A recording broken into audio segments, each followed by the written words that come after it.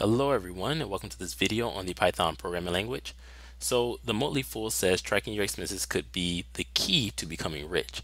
So if you're looking to get a hold of your spending habits, then you may want to consider using something to track your expenses. And in this video, I will create a very simple expense tracker that can help you to do just that.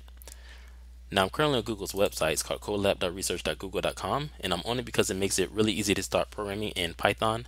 So all you have to do is go to this website and then log in using your Google account and get started writing your Python code. So if you're going to code along with me, go ahead and click on File, then click on New Notebook, where a new tab will open up for you, and then eventually a new cell. And in this cell, I'm going to put in a description and comments about the program. So I'm just going to type here a simple expense tracker. Alright, now before we begin, if you like the videos on this channel, then be sure to click that subscribe and like button, and to be notified about new videos from this channel, hit that bell notification. Also, you can get the code or just support the channel on Patreon at patreon.com/computerscience, and I will leave a link for that in the description below. Alright, so let's go ahead and create a new cell by clicking this code button in the top left, and in this cell I'm going to import the libraries that I plan on using throughout the program. So I'm going to import NumPy as NP, I'm going to import pandas as PD, and then from date time I'm going to import date. Alright, then I'm going to run this cell by clicking this button here to the left, and this will let me know if I made any mistakes. And it looks like everything is good, so I'm going to create a new cell, and now here I'm going to create empty lists, and these empty lists will help me to organize the data. Alright, so there are things that I want to track for the expense tracker. So I want to know the good or service, so I'm going to create a list for goods or services, and I'm going to set this equal to an empty list. I also want to know the price of the good or service, so I'm going to create a prices list, and I want to know the date that I'm adding this expense to my report, so I'm going to create a dates list and set it equal to an empty list, and then I want to know what's the expense type. So what type of expense is it? Is it a household expense? Is it a food expense? Is it a transportation expense? So something like that. All right, so I think this is all the information that I want to track for now for this simple expense tracker. So let's go ahead and run this cell. Alright, so I'm going to create a new cell. Now here I'm going to create a function to add the expenses to the list and organize the data. So I'm going to create a function called add_expense, and it's going to take in a good or service. It's going to take in the price, it's going to take in the date, and then the expense type. Okay, and then I'm going to add these values to the list that were created earlier. So that's easy enough just by typing something like goods or services dot append, and then I'm going to append the good or service. All right, and then for prices, I just do prices dot append, and I'm going to append the price. For dates, I'm just going to append the date, and then for expense underscore type, and I put type here, I want it to be types because we're going to hold multiple expense types here, so I'm just going to make this an S up here, rerun this cell, come down here and put an S here, and I'm going to put dot append and then expense type. Okay. Alright, so that should do it. Let's go ahead and run this cell. Okay, so that looks good. I'm going to create a new cell, and here will be the main program. Right, so I want to create a option menu for the user. So I need to create a variable. I'm going to call it option for the user, and I'm going to set it equal to, let's say, -1 for now, and this will be the user's option or choice or input. All right, and I am initializing the value to -1. Okay, so while while option does not equal, we're going to go with 0 for now. Then I'm going to create the option menu. All right, so I'm going to print here first, welcome to the simple expense tracker. And then I'm going to print the first option. So option number 1 will be to add a food expense. Then I'm going to print the second option, which will be to add a household expense. I'm going to print a third option to add a transportation expense. And let's add a fourth option. The fourth option will be to show and save the expense report.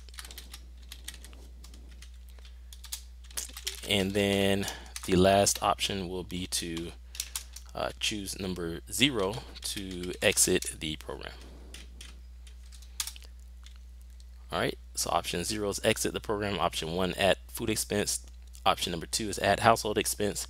Option number 3 is add transportation expense. Option number 4 is to show and save the expense report. And again, option 0 is to exit the program, or at least exit the menu in this case. All right, so I think that looks good. Let's go ahead and get the user's input. So I'm going to set option equal to input, and I'm going to ask the user to choose an option. And I'm putting backslash in there for a new line. Okay, so the user will choose one of these numbers, and I'm going to cast this to be an integer value. So I want it to be a number 1, 2, 3, 4, or 0. Okay, so next I'm going to print a new line. This is just for formatting, so that's easy enough just by putting a print statement there. And now I want to check for the user's choice or option or input. All right, so if option is equal to 0, then we know that the user wants to exit the program. So I'm going to print exiting the program, and that's easy enough by putting a break statement here. And also I misspelled option here. I have too many n's, so I'm just going to get rid of that. So that looks good. Else if option equals 1, then we know that the user wants to add a food expense. So I'm going to put adding, or I'm going to print adding food. And then I'm going to create a variable called expense underscore type, and I'm going to set it equal to food, because we know that the expense type is food, because they want to add a food item to the expense report. All right, so else if option equals 2, then we want to add the household expense, right? So here I'm going to put adding household, and then the expense type will be equal to household. All right, and then if they choose option number 3, then we know that they want to add a transportation expense. So I'm going to put adding transportation, and then the expense type will be equal to transportation. All right. Else if they chose option number 4, then we want to show and save the expense report. So the first thing I need to do is I need to create a new data frame, or create a data frame. And that's exactly what I'm going to put here. Create a data frame and add the expenses. All right, so I'm going to create a variable called expense underscore report, and I want to set it equal to pd dot data frame. All right, and then I want to give the expense report a few columns. So the first column will be called goods or services, and it's going to hold goods or services. The next the next column on the expense report will be called prices. And I'm going to set this equal to the prices list. The next column on the expense report will be called dates, and if you guess that it's going to contain the dates list, you're correct. And then last but not least, the last column will be called expense underscore types. All right, and I'm going to set it to the expense types list. Okay, so next I need to save the expense report. So that's easy enough. I could just type expense underscore report dot to underscore CSV, and let's call this report expenses dot CSV. And then I also want to show the expense report. So that's easy enough. I could just print expense underscore report. All right, and that should do it. So now I'm going to create an else statement. So if the user did not choose option 0, 1, 2, 3, or 4, then they chose an incorrect option, right? So that's what this else statement is going to catch for us. I'm just going to put a print statement here that says you chose an incorrect option. Please choose 0, 1, 2, 3, or 4. All right. Okay, so now if the user chose options 1, 2, or 3, that means that we need to add some good or service and its price. So let's go ahead and allow the user to enter the good or service and the price. So if the user's option is 1, or if their option is 2, or the option is 3, then I'm going to create a variable called good underscore or underscore service, and I'm going to set it equal to some input where I ask the user to enter the good or service for the expense type. And I'm going to actually append the expense type here, expense underscore type, because we have that already, right? It's a string. It's either going to be food, household, or transportation, because again, we created that here and here and here. So that's where we've initialized the expense type values. All right, and I'm going to put a colon and then \n for a new line. And did I spell enter incorrectly? All right, so I think that looks good. All right, I also want to get the price, so I'm going to create a variable called price, and I'm going to set this equal to some input where I ask the user to enter the price of the good or service. And I'm going to put a colon and then \n, and I want this to be a float, so I'm going to cast it as a float. The reason why I want it to be a float is because we can have values after the decimal place, and I want this to be a number. So when we enter in this number, we can have something like 5.99, right, for some good or service. Okay, next I want to get today's date, so I'm going to create a variable called today and set it equal to date.today. All right, and then I want to use the function that was created earlier called add underscore expense, and then input the good or service, input the price, and then for date input today, and then input expense type for expense type. And this should create our expense report. All right, last thing, I'm going to put in another print statement just for a new line. So I'm just going to print a new line, and that's for formatting. So let's go ahead and run this, and let's see how everything works out. So here it says, welcome to the simple expense tracker.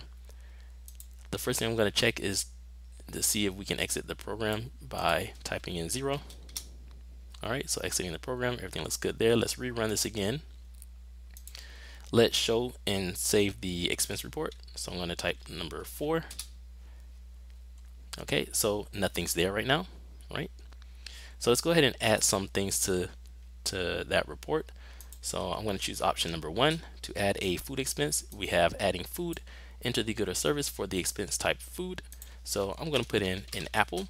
How much was the apple? The apple was $0.55 or 55 cents. Okay, so now that's done. Next, let's go ahead and add a household expense. So I'm going to type in number 2 to add in a household expense. So here it says adding household. Enter the good or service for the expense type household, and I'm going to put in rent. So rent is $1,200.87. All right, and then let's add a transportation expense. So I'm going to choose option number 3, and let's say that I had bought some gas. So I'm going to put gas for the good or service, and let's say gas cost $45.99. Okay, so now I want to show and save the expense report. So I'm going to type number 4 for option 4. And now we can see our report, our expense report. Okay, so it looks really good.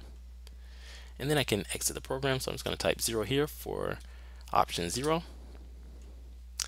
And what you can do is if you want this report here as a CSV file, you can go over here to the left and you can see the expenses.csv file, and you can just click here and then download it. Okay, so that's basically it. Thanks for watching, and thank you to the supporters supporting this channel on patreon.com/computerscience. Again, if you would like to be a supporter on patreon.com/computerscience, I will leave a link in the description below for that, and also that's where you'll be able to get the code through patreon.com/computerscience. Thanks for watching, and I hope you all have a wonderful, fantastic day, and I will see you all in the next video. Bye bye.